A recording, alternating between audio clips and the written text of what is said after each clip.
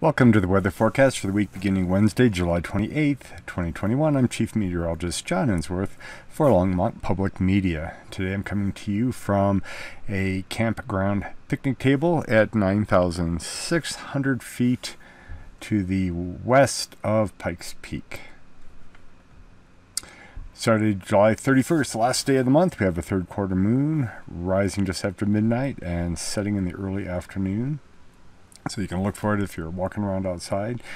Take a look at a drought. Drought is getting a little less each week. We're getting more precipitation on the western slopes. So if you look from last week to this week, you can see some definite relief down here in the southwest. Definitely where we need it. Fantastic. Nationally, we see an erosion of drought conditions from Colorado down through New Mexico. This is still last week's map. You'll see a worsening of drought across the northern tier of states as we step forward to this week. So we definitely need more precipitation. We will see in the water vapor forecast maps some atmospheric moisture returning to the Pacific Northwest. So hopefully that's some good news. Take a look at the smoke though. With all that, we saw fires in the west. You can see them in the Oregon area here. We have one local one here up in the northwest, north central part of the state, but some big fires up in Canada and in Montana. Yeah, but for now, this is kind of arcing over the top of the state. We have very little smoke in this part of the nation. This is the entire atmospheric depth of smoke. You can see right here in the end, it is starting to kind of come down. We will be seeing a big cold front come down in the end of the week. That's going to be a great relief, but that could also bring some of the smoke back with it. Let's take a look at surface smoke. This is stuff that directly affects us. You can see it in the northern mountains. I see that same little surge southward, but on the eastern plains for now, it's quite minimal. Here's our relief bringing precipitation for Colorado. The Front Range right down here didn't get much except south of Denver and Colorado Springs, but look at these mountains in the Front Range itself, Central Mountains, and then down towards the Four Corners area, 2 to 3 inch rainfalls over large swaths of area. We still need some moisture to make it up in the northwest part of the state, but this is good relief. So the big story here is this gigantic ridge, and we've sort of dealt with this thing for much of the last 2 years. It has really preferred to anchor itself over the Rockies for quite a while now, and that's based on sea surface temperatures and the global what's called the Rossby wave pattern, but the pattern of the jet stream is what it's more colloquially known as. We do have this fetchal moisture being drawn around, and it's definitely bringing monsoonal flow into the west. Arizona has seen some good drought relief as well. So here's the water vapor satellite image. You can see that moisture coming up around the high, pretty much centered over our heads right now. That's what's bringing the extreme heat at the beginning of the forecast period. So Tuesday, Wednesday, Thursday, really hot, almost certainly record-breaking temperatures for most places in Colorado. But there is moisture and there is energy, and so that means wherever the atmosphere isn't capped, which means the upper atmosphere is too warm for thunderstorms to get going, we can get thunderstorms, and the mountains can help that. So right along I-25 and the rest of the state can get some storms on Wednesday. It won't be many, but we even saw 2 pop up on Tuesday down in the area of the state that I'm camping in right now. And going to Thursday, we can see a little marginal risk up here as the front begins to approach, and the mountains, I-25 corridor, are all able to get thunderstorms. Not severe, but they're able to get some. And then that area of most capped atmosphere sinks to our southeast, and the rest of the state can get thunderstorms on Friday.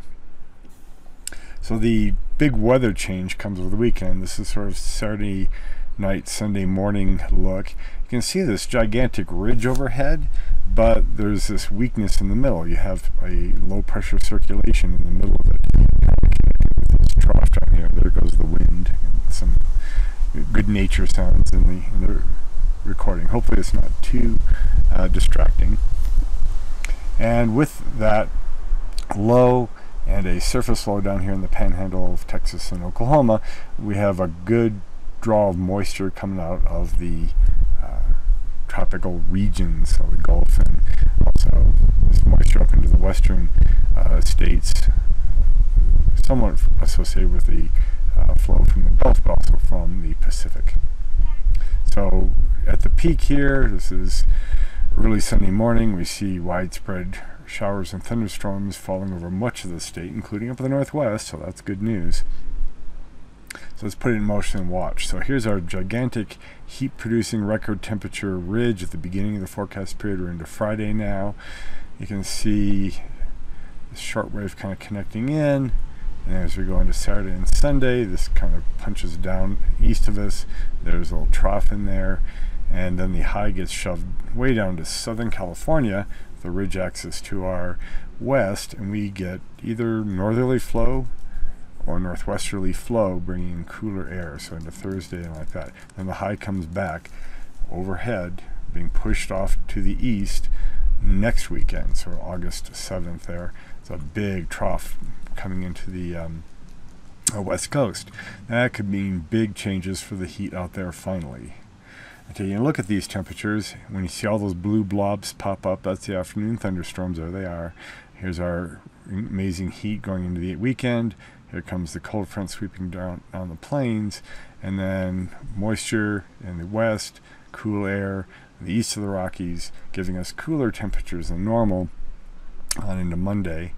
And the heat starts to build again to our west. There's the cool air starting to depart.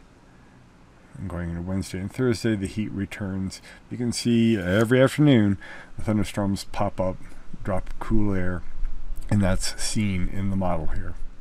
So the moisture source is what we look for the summer months, and you can see lots of monsoonal moisture. This is abnormal precipitatable water in the atmosphere over the entire western U.S. So this ridge, as it does its thing, really gets filled up with tropical moisture. So anything that allows the atmosphere to get cooler aloft and hot below will allow those thunderstorms to dump water on